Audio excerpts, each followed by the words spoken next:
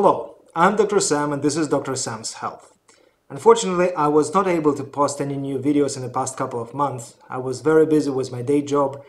I've been traveling a lot and I had quite a few on-call shifts. All these activities, they took their toll on my ability to envision and create new videos and post them. It takes time, but now I'm back and I've got quite a few new ideas and I would like to share them with you. Today, I would like to answer one important question. How much muscle can we build? I bet that everyone who had ever been to a gym, who started working out more or less seriously, asked themselves this question. It sounds like something very simple, but the answer is not that obvious, and we really need this answer in order to be able to track our progress and to set realistic goals. Personally, I've tried to find this answer using Google, trying to read some blogs, watching some YouTube videos, but unfortunately, everything that I found was pretty much a very standard story. When someone starts talking about that, they usually start talking about the ways our muscles grow, number of factors affecting the muscle growth, number of genetic parameters, and so on and so on and so on. And usually in the end of this blog or video, the author would state something along the lines, "It depends."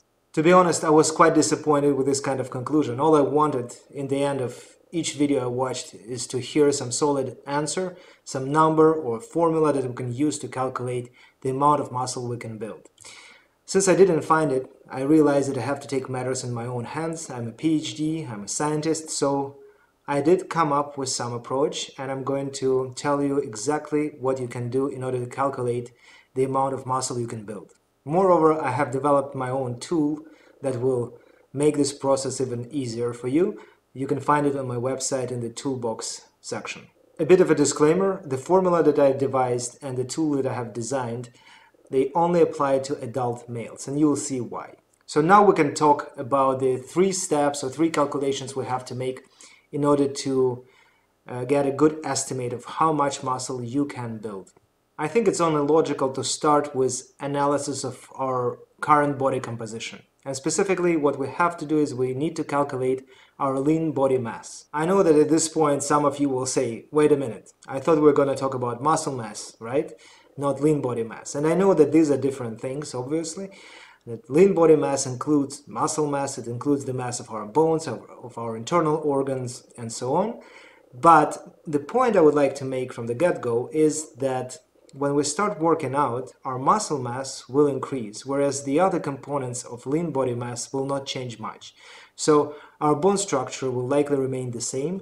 Our internal organs will not grow significantly unless you're taking huge amounts of growth hormone and so on. So in the end of the day, the change in your muscle mass will approximate the change in your lean body mass. And at the same time, it's very difficult to calculate your muscle mass, to estimate it. In order to do so, we would need to use some very sophisticated tools, something like DEXA scan. Whereas most of the people, they don't have access to them or they cannot use them too frequently.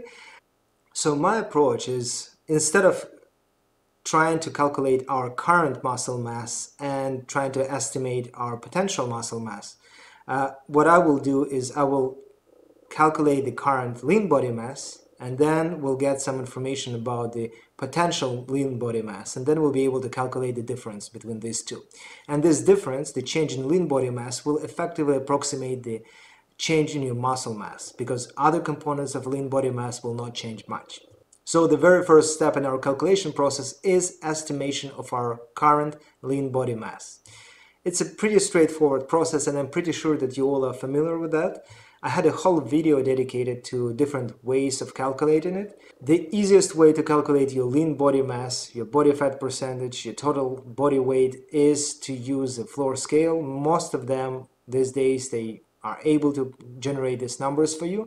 So all you have to do is just to get your weight, get your body fat percentage, and subtract your body fat weight from your total body weight. And the end result will be your current lean body mass. If you struggle with that for some reason, you can use calipers, you can use other methods.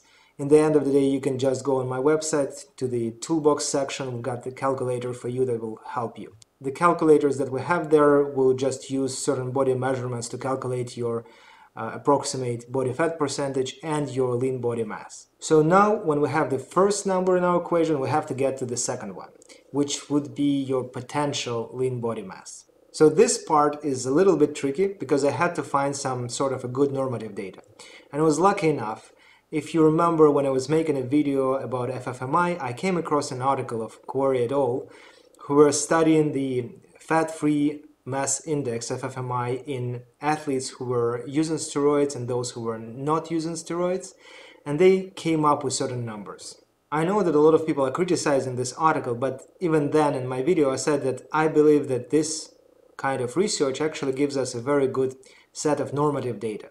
So what exactly we're going to use from this article is the data on 74 athletes who have been working out for at least a couple of years, so they were in a pretty good shape. They already gained some muscle, and what we have from the article was their FFMI, fat-free mass index, which was 21.8 on average, and they also reported the standard deviation, which was 1.8. I know that a lot of people will be unhappy with my decision to use this article as a source of information. I know that it had some flaws, some methodological issues, but at the same time, I believe that the population that they studied, their sample, comprised of absolutely perfect group of people. People who were working out, who claimed not to ever use steroids, who were working out for at least a couple of years. So in the end of the day, the number that they came up with is pretty much a good representation of what we have in general population of people who work out. And definitely it represents something that you can strive for. As a side note, I would like to say that definitely the results that they had in this particular cohort of people, they're quite far from your genetic potential. But again, these results are a good representation of what you can achieve in a couple of years of extensive working out. One good thing about this study is that they did not report the lean body mass of these athletes. They actually reported FFMI, which is an indicator that is calculated by dividing your lean body mass by your height in meters squared. So one item on this list, in this formula, is very critical here. This formula already takes into consideration the differences in height.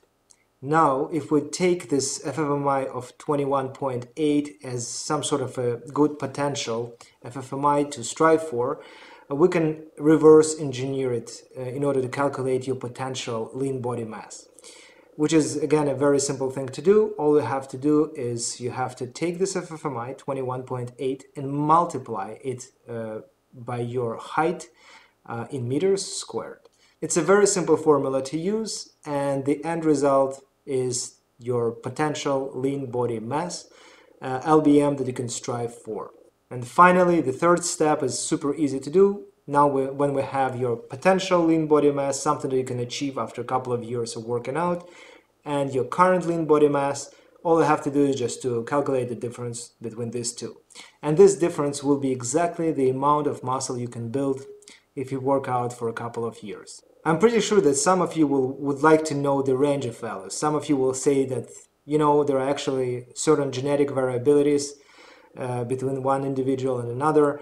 There are certain differences in genetics, differences in nutrition, differences in stress levels, in workouts, and so on and so on and so on. Yes, you would be absolutely right.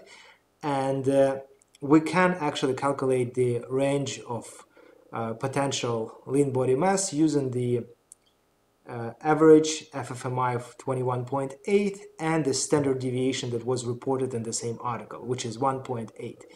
Since we have both the mean and the standard deviation of certain indicator, we can always calculate the standard error of the mean and the confidence interval for this value in any given population. To be honest, I don't want to bore you with some mathematical details, the intricacies of calculation of this range of values. For the sake of this video, I just wanted to give you a formula to calculate the potential of muscle building.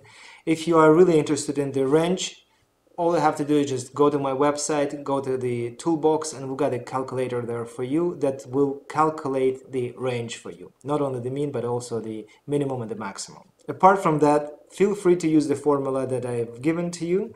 The only thing I will ask from you is to use my name every time you use this formula. Just give me some credit. You can call it Dr. Sam's formula. And don't forget to subscribe to my channel. As you can see, there are quite a few useful tools on my website, and there are quite a few things I would like to talk about on my YouTube channel. So again, subscribe, like the videos if you do like them. Please ask questions, make comments. I'm always happy to interact with you, to answer your questions, to bust some myth, and so on. And that would be it for today. All the best.